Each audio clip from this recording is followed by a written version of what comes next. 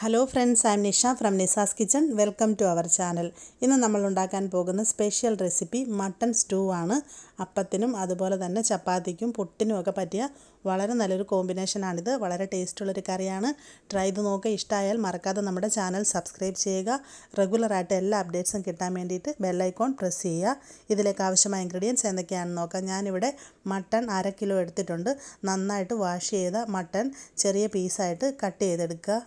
ഉരുളക്കിഴങ്ങ് 2 എണ്ണം മീഡിയം സൈസിലുള്ളത് തൊലി കളഞ്ഞ് കട്ട് ചെയ്തെടുക്കുക. ക്യാരറ്റ് 1 എണ്ണം വലുത് കട്ട് ചെയ്തെടുത്തത്.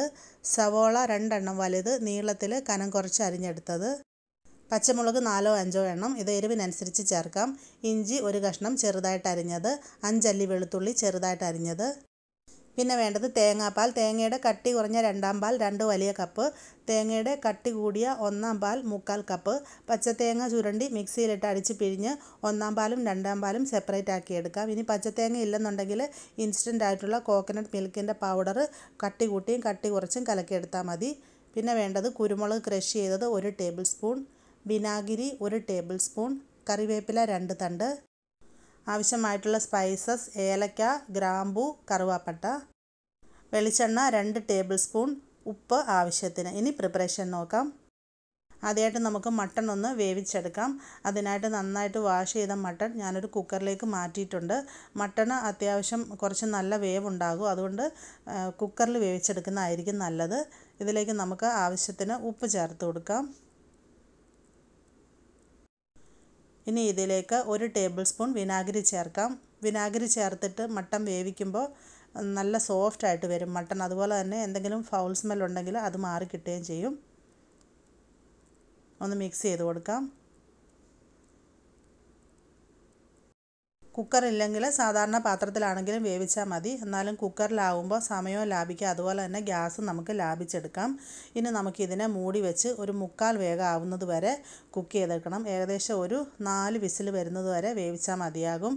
കാരണം മട്ടൺ ഇനി ബാക്കി വേവേണ്ടത് ആദ്യം ഒരു 3/4 ഭാഗം ഇപ്പം നമുക്ക് വേവിച്ചിട്ട് ബാക്കി വേവേണ്ടത് തേങ്ങാപ്പാലിൽ കിടന്നിട്ട് ഉരുളക്കിഴങ്ങും ക്യാരറ്റിൻ്റെയൊക്കെ ഒപ്പമാണ്. അപ്പോൾ ഇപ്പം നമുക്കൊരു 4 വിസിൽ അടുപ്പിച്ചെടുക്കാം. അടുത്തായിട്ട് ഞാനൊരു പാന് സ്റ്റൗവിൽ വെച്ചിട്ടുണ്ട്. ഇതിലേക്ക് നമുക്കൊരു 2 ടേബിൾ സ്പൂൺ വെളിച്ചെണ്ണ ഒഴിച്ച് കൊടുക്കാം. ഇതിൽ കഴിയുന്നതും വെളിച്ചെണ്ണ തന്നെ ഉപയോഗിക്കുക. കാരണം ഈ മട്ടൺ സ്റ്റൂവിന് വെളിച്ചെണ്ണയുടെ ഫ്ലേവറാണ് കൂടുതൽ ടേസ്റ്റ് കൊടുക്കുന്നത്. വെളിച്ചെണ്ണ ചൂടായ ശേഷം ഇതിലോട്ട് നമ്മൾ എടുത്ത് വെച്ചിരിക്കുന്ന സ്പൈസസ് ഇട്ട് കൊടുക്കുക. സ്പൈസസ് എന്ന് പറഞ്ഞാൽ ഒരു 4 ഏലക്ക, 5 6 ഗ്രാമ്പു, 2 ചെറിയ കഷ്ണം കറുവാപ്പട്ട, ഇത്രയും മതിയാവും. ഇത് 3ഉം കൂടെ നമുക്കൊന്ന് ചൂടാക്കി എടുക്കാം.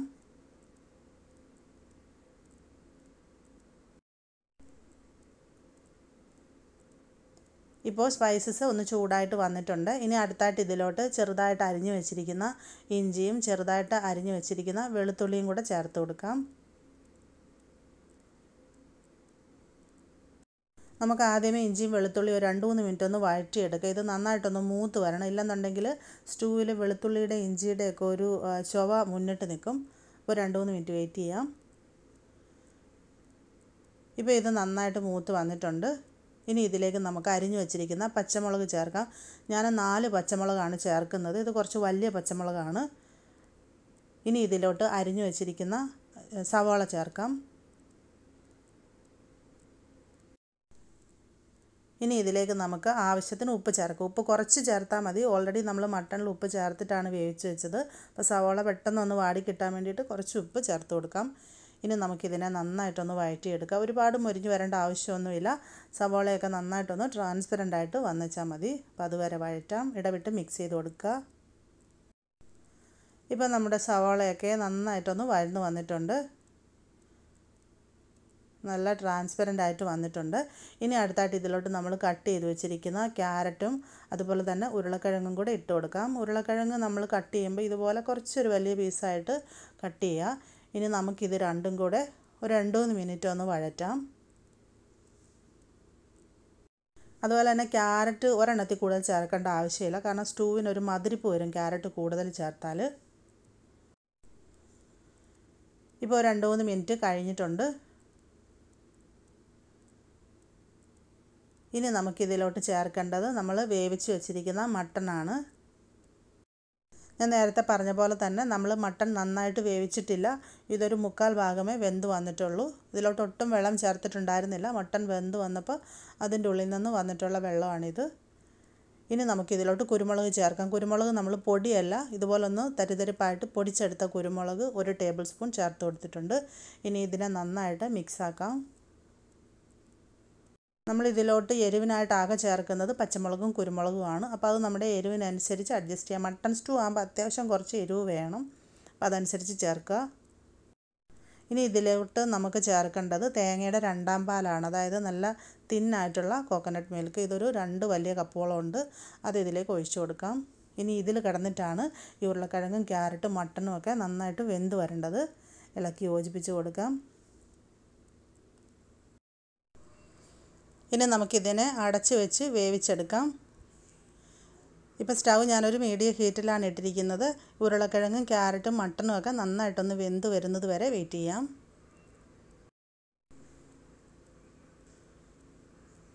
ഇപ്പോൾ ഏകദേശം ഒരു 10-12 മിനിറ്റ് നമ്മളിതിനെ കുക്ക് ചെയ്തു. ഒന്ന് മിക്സാക്കി കൊടുക്കാം. ഇപ്പം നമ്മുടെ കഷ്ണങ്ങളൊക്കെ നന്നായിട്ട് വെന്ത് വന്നിട്ടുണ്ട്. ഇനി നമുക്കിതിൽ നിന്ന് നന്നായിട്ട് വെന്ത് വന്ന ഉരുളക്കിഴങ്ങിൽ നിന്നും ഒരു 3-4 പീസ് എടുത്ത് മാറ്റാം. നമ്മൾ സ്റ്റൂവിന് അത്യാവശ്യം കുറച്ചിതൊന്ന് കുറുകി കിട്ടണം. അപ്പോൾ ലാസ്റ്റ് ഇതിലേക്ക് നമുക്ക് ഈ ഉരുളക്കിഴങ്ങ് പൊടിച്ചത് ഒന്ന് ചേർക്കാൻ വേണ്ടിയിട്ടാണ് ഇതുപോലെ ഒരു 3-4 ഉരുളക്കിഴങ്ങ് നമ്മൾ എടുത്ത് മാറ്റുന്നത്. ഇനി നമുക്കിതിനെ നന്നായിട്ടൊന്ന് പൊടിച്ചെടുത്തുകൊണ്ട് വരാം. പൊടിച്ചെടുത്ത് അവസാനം ഇതിലേക്ക് ചേർത്ത് കൊടുക്കാം. ഇപ്പം ഞാൻ സ്റ്റൗ ഓഫ് ചെയ്തിട്ടുണ്ട്. അടുത്തായിട്ട് ഇതിലോട്ട് ചേർക്കേണ്ടത് കട്ടിയുള്ള തേങ്ങാപ്പാലാണ്. അപ്പോൾ അതിന് ശേഷം പിന്നെ കറി തിളയ്ക്കാൻ പാടില്ല. അതുകൊണ്ടാണ് നമ്മൾ സ്റ്റൗ ഓഫ് ചെയ്തത്. അല്ലെന്നുണ്ടെങ്കിൽ ലോ ഹീറ്റിൽ വെച്ചാലും മതി. ഇതിലേക്ക് കട്ടിയുള്ള തേങ്ങാപ്പാൽ ഒരു 3/4 കപ്പ്, വലിയ കപ്പിനാണ്, ഒരു 3/4 കപ്പ് ചേർത്ത് കൊടുക്കാം. ചേർത്ത ഉടനെ തന്നെ കണ്ടിന്യൂസ് ഇത് മിക്സ് ചെയ്ത് കൊടുക്കണം. ഞാൻ പറഞ്ഞ പോലെ തന്നെ തിളയ്ക്കാൻ പാടില്ല. നന്നായിട്ട് ഇനി ഇതൊന്ന് ചൂടായിട്ട് വന്നേച്ചാൽ മതി.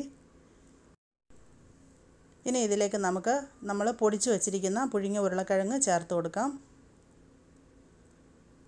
ഇനി ഇത് നന്നായിട്ട് ഇളക്കി യോജിപ്പിച്ച് കൊടുക്കാം. ഇങ്ങനെ നമ്മൾ ഉരുളക്കിഴങ്ങ് ചേർക്കുമ്പോൾ കറിക്ക് ഒന്നും കൂടെ ടേസ്റ്റും കൂടും. അതുപോലെ തന്നെ ഇതൊന്ന് കുറച്ചൊന്ന് തിക്കായിട്ട് വരും. അപ്പോൾ അതിന് വേണ്ടിയിട്ടാണ് ഇങ്ങനെ ചെയ്യുന്നത്. അപ്പോൾ ഞാനിത് നന്നായിട്ട് ഇളക്കി യോജിപ്പിച്ചിട്ടുണ്ട്. ഈ സമയത്ത് ഇതിൻ്റെ ഉപ്പ് നോക്കാം. ഉപ്പ് കുറച്ച് കുറവായിട്ട് തോന്നുന്നുണ്ട്. അപ്പോൾ കുറച്ചും കൂടി ഉപ്പ് ആഡ് ചെയ്ത് കൊടുക്കാം. ഇനി ഇതിലോട്ട് നമുക്ക് ചേർക്കേണ്ടത് കുറച്ച് നല്ല ഫ്രഷ് ആയിട്ടുള്ള കറിവേപ്പിലയാണ്. മട്ടൺ സ്റ്റൂവിൽ നമുക്ക് ഒഴിവാക്കാൻ പറ്റാത്ത 2 ഇൻഗ്രീഡിയൻസ് എന്ന് പറയുന്നത് വെളിച്ചെണ്ണയും കറിവേപ്പിലയാണ്. ഇതിൻ്റെ രണ്ടിൻ്റെ ഫ്ലേവർ മട്ടൺ സ്റ്റൂവിന് പ്രത്യേക ഒരു ടേസ്റ്റാണ് നൽകുന്നത്. നന്നായിട്ട് മിക്സ് ചെയ്യാം. ഇപ്പം നമ്മുടെ സ്റ്റൂ കുറച്ച് ലൂസായിട്ടാണ് ഇരിക്കുന്നത്. അത് പക്ഷേ കുഴപ്പമില്ല.